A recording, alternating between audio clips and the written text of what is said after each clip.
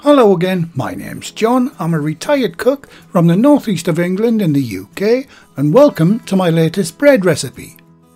And in this one I'll show you how to make this fantastic Crusty Farmhouse Cob using this baker's bread cloche. The results are very similar to baking in a Dutch oven. The bread cloche creates the perfect steamy environment which makes this fantastic bread really tasty with the chewy crumb, and the crust is very crispy without being tough. Also, it's a no-knead recipe, so it's dead easy to make. You can view the ingredients list and full written method for this recipe on the recipe page on the channel's website. I'll leave a link in the description under the video, or you can click on the eye icon top right of the screen to take you directly to the recipe page. And I'd like to thank the Patreon and PayPal supporters for their very kind help. I'll be doing the shout out and name splash a little later in the video. Okay, let's get on with today's recipe. Okay, like I said in the intro, I'll be making this beautiful artisan crusty farmhouse loaf in this fantastic ceramic bread cloche. For this loaf I'm using ordinary commercial yeast, but in the next couple of videos I'll be showing you how to make even tastier sourdough crusty loaves using a bread cloche. So for a heads up for those videos, you'll need to have your sourdough starter ready to go. And you can buy your sourdough starter kit from the website. And I'll give you more information on how to do that a little later in the video. Okay, on with today's recipe. Start by weighing off your water, and it's always best to weigh your water in grams. In this case 335 grams, which is the same as saying 335 mils. But weighing your water is much more accurate than measuring jugs.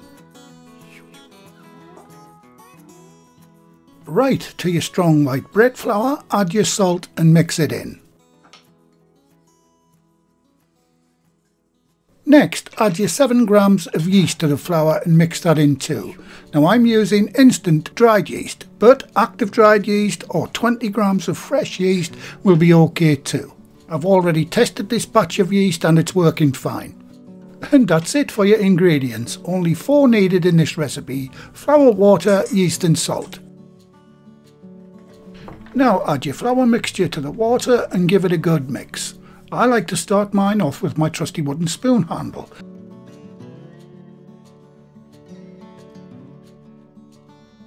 And finish it off with my bowl scraper. You need to get all of the dry flour from the bottom of the bowl mixed into it too. And don't forget to scrape down the sides of the bowl.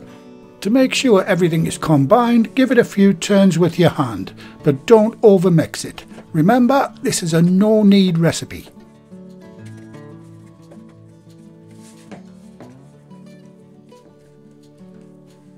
Once all of your flour is well mixed with the water, cover your bowl. Now I like to use the shower cap for this.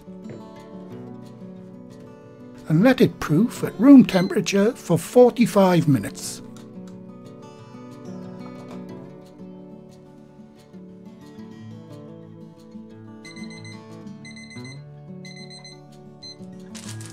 Once the time's up, turn out your dough onto a slightly wet surface.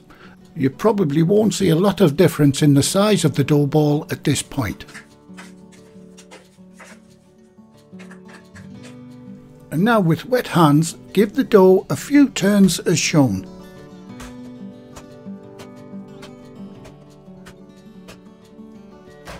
You should see the dough become a lot smoother at this point.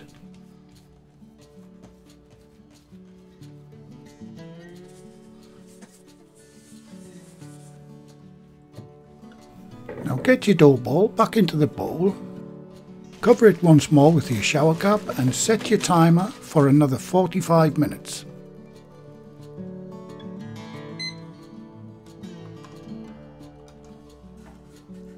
Okay, for this loaf I'll be doing the final proof in this Banneton proofing basket. Just dust it with plenty of flour. Rice flour is a good option for this, but if you haven't got it, just use ordinary plain or all-purpose flour. I'll leave a link in the description box to where you can buy these proofing baskets in the UK. Now set that aside for now.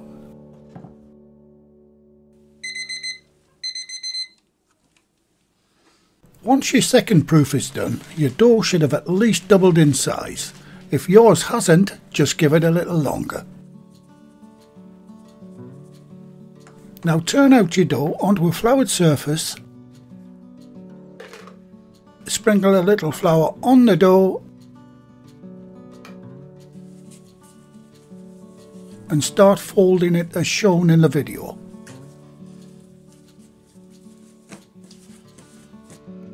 Once done, clear away the flour from the bench, turn the dough over and start dragging the dough towards you like I'm doing in the video. Now what I'm doing is putting some tension on the surface of the dough so I have a nice taut skin on the top of the dough ball. This is important to get a good spring when it's baking in the oven. Now place the dough into the floured banneton top side down.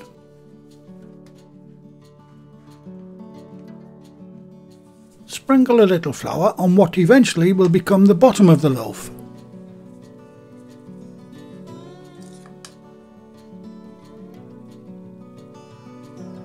Cover the dough with a dry, lightweight cloth.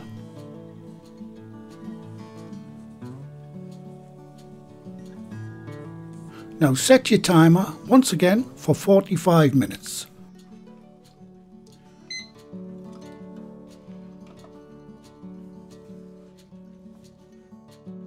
When there's only 30 minutes left on your timer, preheat your oven to 240 degrees Celsius, that's 465 Fahrenheit or gas mark 9. Soon as your oven's turned on, place your cloche in the oven as it needs at least 30 minutes to get up to the proper temperature for this bread. And if you're using a Dutch oven, do exactly the same. To transfer the dough to the cloche, you'll need what's known as a peel, just like this one. Or you can make your own out of plywood. I literally knocked this one up in 30 minutes.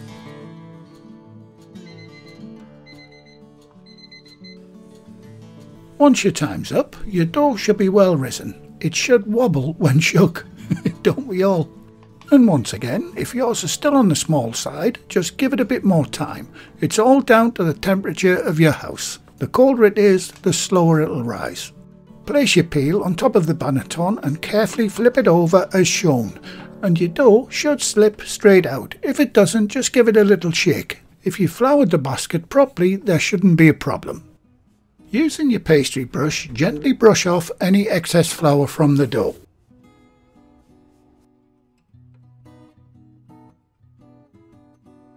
Before scoring the dough, you need to remove the lid from the cloche in the oven. I simply placed mine on a pizza tray with a towel on, as close to the oven as possible.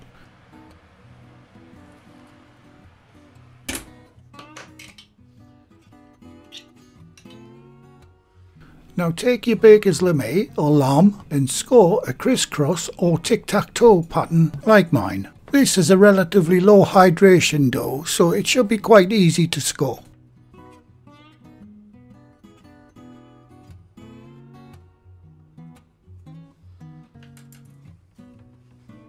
Don't forget to put your glove back on and carefully slide the dough into the middle of the cloche base.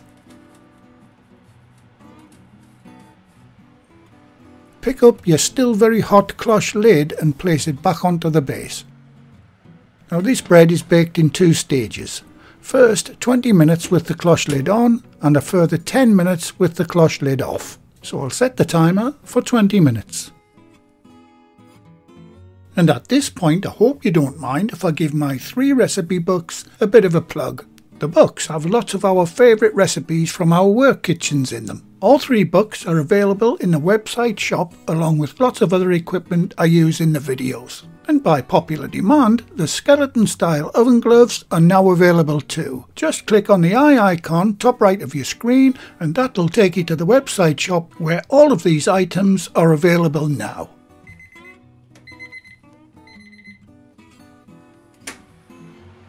Right folks, that's the first 20 minutes up.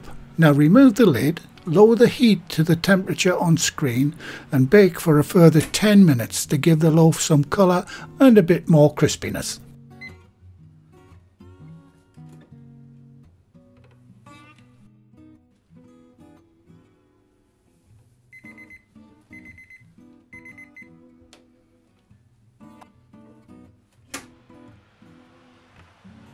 Once the time's up and you're happy with the colour, carefully remove this amazing crusty bread from the oven.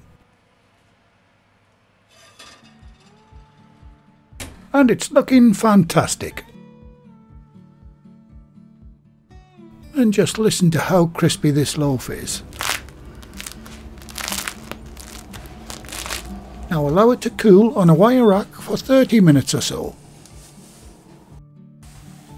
Okay, can't wait any longer, so I'll cut a couple of slices off and give it a try.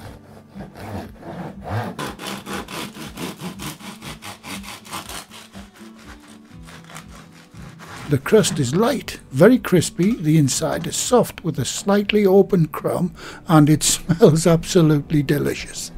Okay, I'll try a little with some of my homemade butter.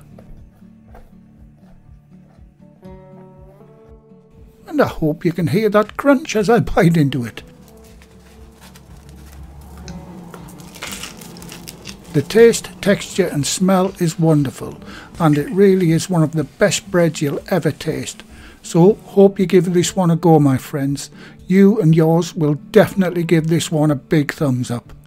Don't forget, if you want to follow along with my next couple of videos on making sourdough bread using this cloche method, you'll need to have your sourdough starter ready to go. And if you haven't got a starter going yet, you can buy one of our new and improved starter kits with full instructions from the website for the very low price of only £4 plus postage and packaging. Once your starter is established, you'll have free bread yeast for the rest of your life, so it's money well spent. That's providing you take care of it, which only means feeding it with a little flour and water once a week. So check out our sourdough starter kit video.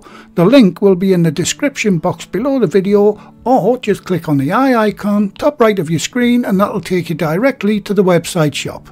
And as promised at the beginning, here is the latest list of my Patreon and PayPal supporters. And they are Stephen Welsh, E. Sutherland, Mark Rattan, Richard Schneider, Justin Tress, Lisa Bittner, Brian Cowper, David Hicks, John Garrett and Lilis Lisnawati. And there's also 2 who wish to remain anonymous. Thanks very much guys, I really do appreciate all that you do in supporting the channel. Well, thank you again for watching. Please like, share, comment and subscribe by hitting the circle above. If you do subscribe, activate the bell icon next to the subscribe button on my channel page. And by doing that, you'll be automatically notified every time I upload a new video. And in the meantime, here's a few of my other videos and playlists that you may want to watch. So, until the next time, be safe in your kitchen and bye for now.